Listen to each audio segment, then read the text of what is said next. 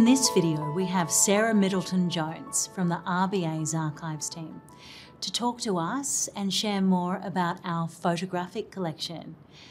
Sarah, I cannot help but notice, despite its age, the sharpness and quality in this photo next to you. Why is that? Well, essentially, it's because this is a print that's been taken from a glass plate negative. So a glass plate negative is a specific kind of pre-paper type of negative in a way. So as you might know, a negative is essentially something where you've filtered light through a lens to something that's light sensitive to get the image. And with glass plates, they essentially took a literal glass plate and spread something on it that would be photosensitive. So there's two main types. You've got wet and dry. So we've got dry type ones, which are a bit thinner and a lot more transportable. Our collection dates from around 1914 to about 1940 and covers like a lot of the early life of the bank. So we've got some really interesting things there, such as lots of images of the early bank branches. We've got images of the construction of the bank's head office building, which you can still see in Martin Place. We've also got images from the promotion of the World War I war bond campaign. And then we've got things like staff images and social functions. So the image that you actually noticed is quite cool. So you've got, this is from a staff reunion held in 1920. And it was for the staff members that had returned from active service overseas. So they invited the staff and their family members over to Clifton Gardens, and they had this day of sports and activities like putting competitions, sack races and speeches, and all the accounts of it. They had a lot of fun. So I think this photo in particular really does show the camaraderie you had and how the bank staff members really thought of themselves as a family. And this photo here, it doesn't really look like the scene is set within the walls of a central bank. Can you share more about this one? So this is an example of essentially one of the traveling agencies they had, where they're going out there on the back of camels or horses or buggies. So they're essentially going out there with just the ledgers and just the things they need to open bank accounts and do essentially deposits, and finding whatever's available. So for example, this guy's clearly found that there's nothing useful to use nearby, so he's just sat himself down on the ground and is using his leg essentially as a table to write his things in the ledgers, and you've got all the navvies kneeling down next to him to do their deposit slips. So the photographic collection captures a lot of significant events within the bank's history, including a royal connection? Yes. So while many people might know that Edward, Prince of Wales, visited Australia in 1920, what they may not realise is that he actually visited the bank's head office building at the time. So we've actually got a photograph here that shows him entering the building. So we've got the Prince of Wales in the middle being greeted by the governor of the bank at the time, Sir Dennis Miller. And they've got a nice honour guard down the side of returned servicemen. So you've got the Governor General at the time, Sir Ronald Munro Ferguson, who actually had an office in the building, but he was also the host of this banquet.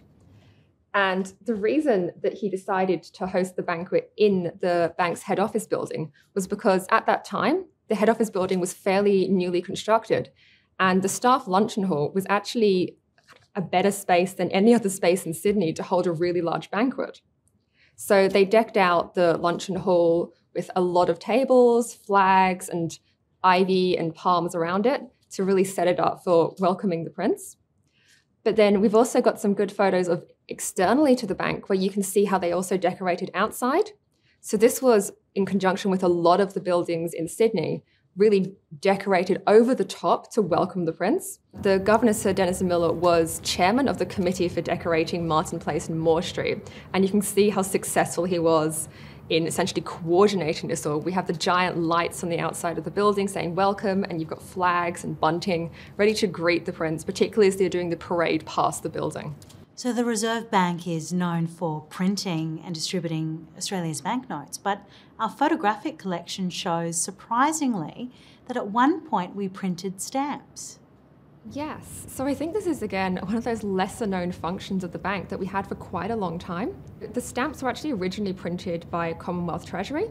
Then in 1920, it was transferred to a notes board, which was chaired by the governor of the bank and essentially under the administration of the bank. But then in 1924, the control was completely transferred over to the bank for the printing and issuing of stamps. We actually printed the stamps for over 50 years, with the final stamp to be printed by the bank actually occurred in 1981. And the main reason that we stopped was actually because the note issue was transferred away from one of the original buildings in Fitzroy over to a new building in Craigieburn, and they agreed that they wouldn't have stamp printing facilities there, and that's essentially why we ceased. But we still have over 50 years of history of printing stamps. So we've got some really interesting photos from the late 50s and early 1960s and the stamp printing process they were using at that time. So in this first photo, you can see the intaglio printing machine. So intaglio is a process wherein they get the metal plates and they engrave the design into it. But the engravings are of different depths, so the ink sits in at different depths. So when it goes through the rollers, the lines come out at different thicknesses to create the really intricate designs you can get on the stamps. In this second photo, you can see a different part of the process. So this is putting the perforations into the stamps. So obviously you can see that they had a machine to do it so that you got those lines perfectly straight. However, you still needed somebody to line the actual sheets up so that they were going in straight. And there were little guide holes on either side of a sheet so that you could put it in and it would line up and those perforations would go perfectly. Now this was all done by women. However, prior to this, what they actually had to do was they had to poke those holes through by hand. So you'd have a group of women sitting there and their task all day would just be to poke these holes through these sheets of stamps so that they could put them on the perforations. So I must think they must have been pretty glad for this innovation in technology. Then you have the rather impressive and scary looking guillotine to cut the sheets of stamps. And then finally, you have the stamps that were checked. Before any sheet of stamps was sent out to the public, it had to be checked front and back. And again, this was essentially a job done solely by women. So you'd have a room full of women going through, checking each side of a sheet of stamps and going through, I think it was like 800 million per year. They were pretty fast and very good at their jobs.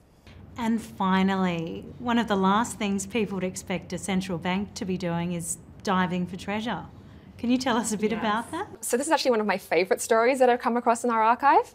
So essentially, back in middle of World War II, we're looking at the 19th of June 1940, and the ship RMS Niagara has sunk off the coast of Auckland.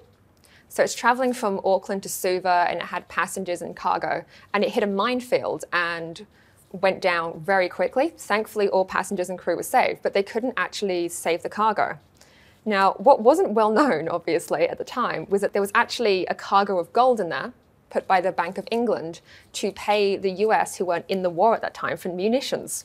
Now, all of this gold was lost when the ship went down, but it's the middle of World War II and that gold was really needed. The bank comes into it at this point in that they acted as the agents for the Bank of England in salvaging this gold. So what we have here is a photo of the salvaged ship Claymore. And that would essentially went out off the coast of Auckland to search for the ship. It took them over 6 weeks to actually find the ship to start with, during which time they found, I think, 3 different mines because it had sunk in the middle of a minefield. And then once they did find it, they had a lot of difficulty actually getting to the gold. So at the time, this is one of the deepest salvage operations that have been done, so at 438 feet down. And by the time they'd found the ship, they'd kind of been moving more towards the winter weather, so you've got shorter days and less light. And then you had the delicate operation of getting to the bullion room without accidentally detaching it from the ship, so it drops to the bottom of the ocean floor, and then you've lost all the gold. They used this, to be honest, quite rickety-looking ship to do this entire salvage operation, and they had what they called a bell, where they lowered people down from the side to get the gold out. Now, as part of the contract that the bank had made with this salvage company, as soon as they started bringing the gold up, there had to be a bank officer on board just to essentially ensure the custody of the gold. For the entirety of this salvage operation, which only finished in December of 1941, there was a bank officer on board taking custody of the gold as it came on board, and then when they made periodic trips back to the mainland, he was transferring it to the custody of the officers of the Reserve Bank of New Zealand.